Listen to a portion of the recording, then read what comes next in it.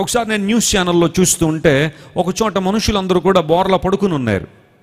చాలామంది పురుషులు ఉన్నారు, స్త్రీలు ఉన్నారు, యవనస్తులు ఉన్నారు, యవనస్తురాండ్రైన అమ్మాయిలు ఉన్నారు, ఆ తర్వాత చిన్న బిడ్డలు ఉన్నారు. వారందరూ కూడా ఒక రోడ్డులా ఉంది, దాని మీద అందరూ కూడా వరుసగా పడుకున్నారు. ఇదేంటి ఇలా పడుకున్నారు అనుకున్నాను. ఆ తర్వాత తెలిసింది, అందరూ అలా పడుకున్న తర్వాత ఒక ఆయన వాళ్ళందరి మీద నడుచుకుంటూ వెళ్తున్నాడు. వారందరి మీద నడుచుకుంటూ వారిని తొక్కుకుంటూ వెళ్తున్నాడు. ఏంటయ్యా పరిస్థితి అంటే, ఆయన పాదాలు మమ్మల్ని తొక్కితే మాకేం కలుగుద్ది? మేలు కలుగుద్ది.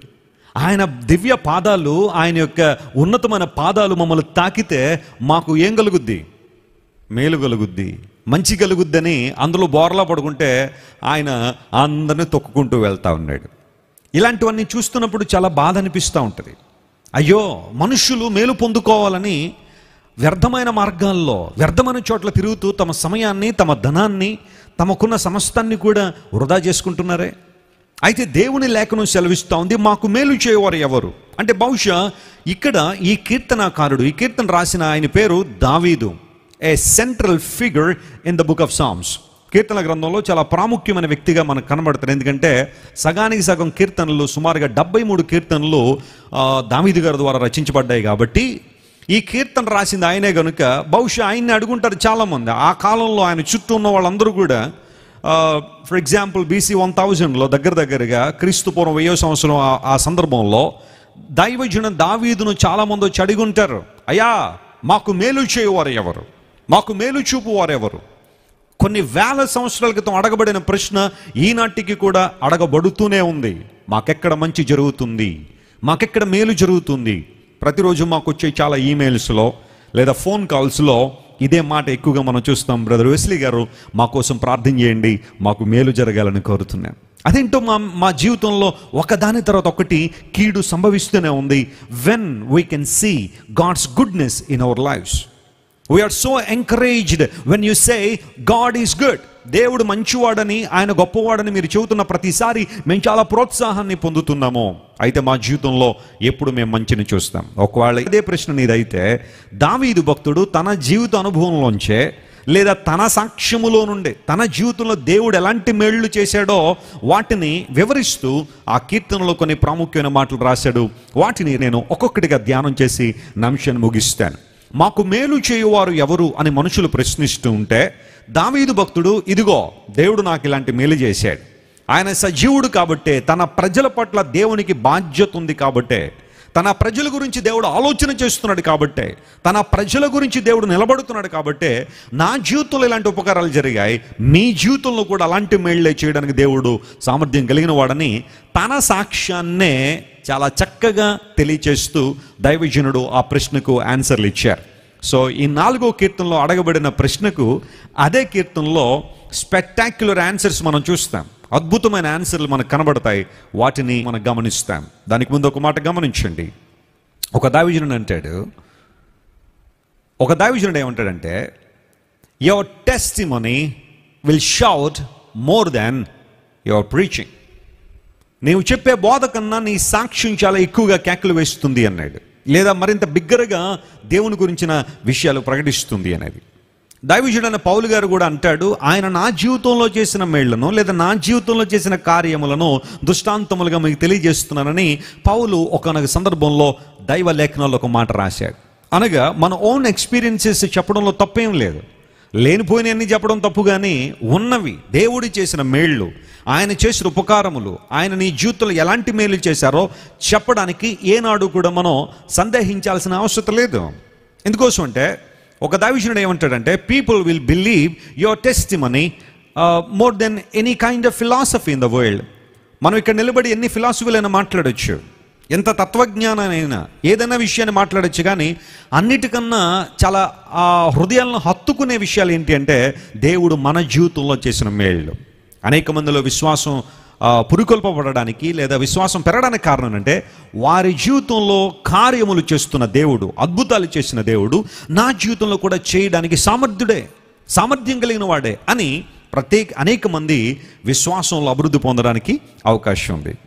దైవజనుడా దావీదు మాకు మేలు చేయవారు ఎవరు అని ఆయన ప్రశ్నించినప్పుడు ఆయన ఇచ్చిన ఆన్సర్లు అదే కీర్తనలో కొన్నింటిని నేను గమనించాను. త్వరగా వాటిని మీ ముందుకు తీసుకురావాలని కోరుతున్నాను. దేవుడు ఎలాంటి మేళ్ళు మన జీవితంలో జరిగిస్తారు, ఎలాంటి అద్భుత కార్యాలు జరిగించడానికి దేవుడు సంసిద్ధత కలిగిన వాడని ఆలోచన చేస్తే, మొట్టమొదటిగా బైబిల్లో రాయబడింది, ఆయన ఇరుకులో ఉన్న వారికి విశాలత కలుగు చేస్తాడు అని దైవజనుడు తన సాక్ష్యములో నుండి, తన జీవిత అనుభవంలోంచి ఆ మాట రాశాడు. కీర్తన గ్రంథము 4వ కీర్తన 1వ వచనం చదువుతున్నాం. నా నీతికి ఆధారమగు దేవా, నా నీతికి ఆధారమగు దేవా, నేను మొర్రపెట్టునప్పుడు నాకు ఉత్తరమిమ్ము.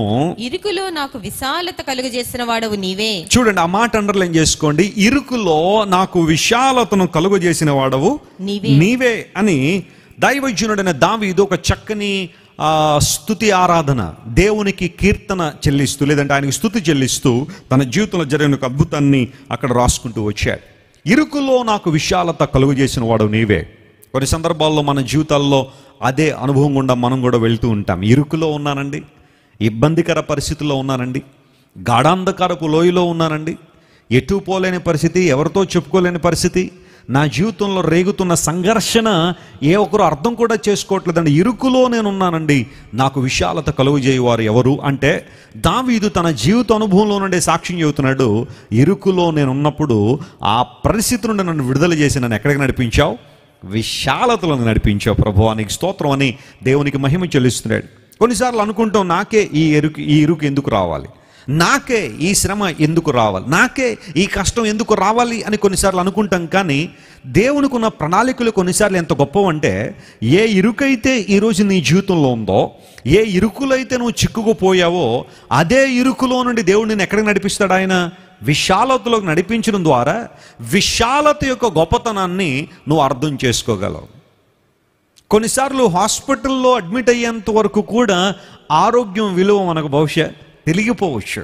అందును బట్టి ఒక ఆయన అంటాడు, ఆరోగ్యం విలువ తెలియాలంటే ఐసీయూలో హాస్పిటల్లో ఉన్న వారిని అడగండి, వాళ్ళకి తెలుస్తుంది బాగా ఆరోగ్యం విలువ ఏంటో. కొన్నిసార్లు అన్నీ బాగున్నా మనకు ఆరోగ్యం విలువ తెలియకపోవచ్చు. దేవా, నీవు నాకు ఇచ్చిన ఆరోగ్యాన్ని బట్టి నీకు స్తోత్రం అని దేవునికి మనం స్తోత్రాలు చెప్పలేకపోవచ్చు. కానీ ఈ రోజున కొన్ని వందల వేల హాస్పిటల్లో, ఇంటెన్సివ్ కేర్ యూనిట్స్లో, లేదా రకరకాల పేర్లు పెడుతున్నారు వాటిల్లో ఉన్న వాళ్ళని అడిగితే మీకేం కావాలంటే అందరూ ఏక కంఠంతో చెప్పే మాట ఏంటో తెలుసా, మేము ఆరోగ్యంతో ఈ వార్డులోంచి బయటపడిపోతే చాలండి, ఈ ఐసీయూలోంచి మేము బయటకు వస్తే చాలు అని చాలామంది అడుగుతూ ఉంటారు. ఒక ఆరోగ్యం యొక్క విలువ ఒక మనిషికి హాస్పిటల్లో అడ్మిట్ అయినప్పుడు తెలిసినట్టుగానే, బంధాల యొక్క విలువ కొన్నిసార్లు మనుషులు దూరం అయితేనే కానీ కొంతమందికి అర్థం కాదు. భర్త ఉన్నంతకాలం భర్త విలువ కొంతమంది తెలియపోవచ్చు, భార్య ఉన్నంతకాలం భార్య విలువ కొంతమంది తెలియపోవచ్చు, తల్లిదండ్రులు ఉన్నంతకాలం వారి విలువ చాలామందికి అర్థం కాకపోవచ్చు. కానీ ఏదో కారణాన్ని బట్టి వారు దూరం అయిపోయినప్పుడు వారి యొక్క విలువ ఏంటో కొంతమందికి అర్థమవుతూ ఉంటుంది. పెద్దలు అందుకని అంటూ ఉంటారు, ఒక వస్తువు కానీ ఒక వ్యక్తి కానీ దూరం అయిపోయినప్పుడే వాటి విలువ మనకి తెలుస్తుందట. అంతవరకు విలువ తెలియదు. తల్లిదండ్రులు ఉన్నంతకాలం కొంతమందికి వారి విలువ తెలియదు. కనీసం రోజుకు ఒకసారి కూడా వారిని పలకరించి మాట్లాడరు, వాళ్ళతో సంభాషించరు, వాళ్ళు ఎలా ఉన్నారనేది కనుక్కోరు. అని వాళ్ళు చనిపోయిన తర్వాత చాలా ఏడుస్తుంటారు, బాధపడుతూ ఉంటారు. ఆ బాధ లేదా ఆ కష్టం, ఆ కన్సర్న్ వారు బ్రతుకున్నప్పుడు చూపించుంటే చాలా బాగుండేది అనిపిస్తుంది కొన్ని సందర్భాల్లో. ఒకవేళ దూర ప్రాంతాల్లో ఉండో లేకపోతే మరొక కారణాలను బట్టో వారితో మాట్లాడిన వారి నుంచి నేనేమంటలేదు. కానీ ఇళ్లలో ఒకే ఇళ్లలో ఉన్న వాళ్ళతోనే కొన్నిసార్లు కొంతమంది ఏం చేయలేకపోతున్నారు, సంభాషించలేకపోతారు. తల్లిదండ్రులకు గుడ్ మార్నింగ్ కూడా చెప్పలేని వాళ్ళు చాలామంది ఉంటారు. వెళ్ళి గమనించిన ప్రియులారా, దేవుని లేఖను సెలవిస్తూ ఉంది, ఇరుకు అనేది విశాలత యొక్క విలువైన పరమార్థాన్ని మనకు తెలియజేస్తూ ఉంటుంది. ఒకప్పుడు నేను ఇరుకులో ఉన్నాను, ఒకప్పుడు ఇబ్బందుల్లో ఉన్నాను, ఒకప్పుడు భయంకర పరిస్థితుల్లో ఉన్నాను ప్రభువా, కానీ ఈరోజు నువ్వు నన్ను ఏం చేశావు, విశాలపరిచావు ప్రభువా. ఆయా సందర్భాల్లో మనకు వచ్చే కష్టాలే దేవుని నుండి ఆశీర్వాదాలు పొందుకోవడానికి సోపానాలుగా మారతాయి. స్తోత్రం చెప్పండి, హల్లెలూయా. మనకొచ్చే ఇబ్బందులే దేవుని యొక్క దీవెన మనం పొందుకోవడానికి కారణాలుగా నిలుస్తాయి, ఆధారంగా నిలుస్తాయి. సారెపతి విధవరాలు తన ఇంటిలో ఉంది.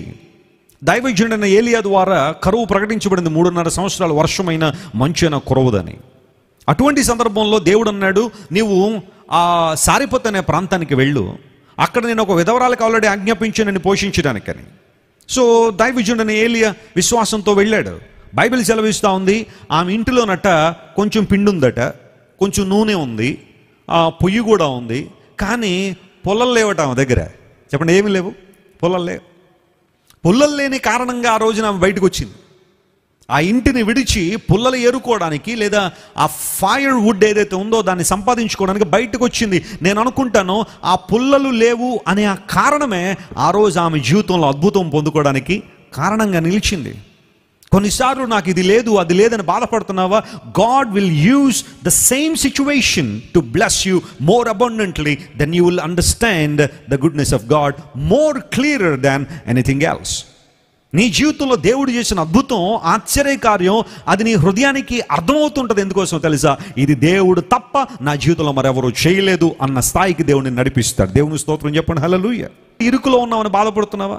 పుల్లలు లేవన్న ఒక్క కారణంతో ఆమె బయటకు వచ్చింది. అదో 2-3 పుల్లలు ఉన్నా ఆ ఒక్క రొట్టె వేసుకుని వాళ్ళిద్దరూ తినేసి ఇంట్లోనే ఉండేవారు వాళ్ళు. బహుశా ఏలియాను కలుసుకునే అవకాశం ఆమెకు వచ్చి ఉండేది కాదేమో. ఏలియాను ఎన్కౌంటర్ చేసే, లేదా ఆయన్ని చూసే ఆ భాగ్యము ఆమెకు వచ్చి ఉండేది కాదేమో. పుల్లలు లేని కారణంగా బయటకు వచ్చింది. ఏలియా ఆమెను దర్శించాడు. దేవుని వాక్యాన్ని, దేవుని మాటను ఆమెకు చెప్పినప్పుడు విశ్వాసంతో ఆమె లోబడింది. కాబట్టి 3.5 సంవత్సరాలు భయంకరమైన కరువు ఆమె చుట్టూ ఉన్నప్పటికీ కూడా ఆమె ఇంటిలో మాత్రం అద్భుతమైన సమృద్ధిని మనం చూస్తున్నాం. Spectacular abundant blessing of God was overflowing in that family because she obeyed to the voice of God. దేవుని మాటకు విధేయత చూపించింది. లేనప్పుడే, నువ్వు ఇరుకులో ఉన్నప్పుడే, నీ జీవితంలో ఇది లేదు అన్నప్పుడే దేవుని మీద నువ్వు ఆనుకోవడం నేర్చుకోవాలి.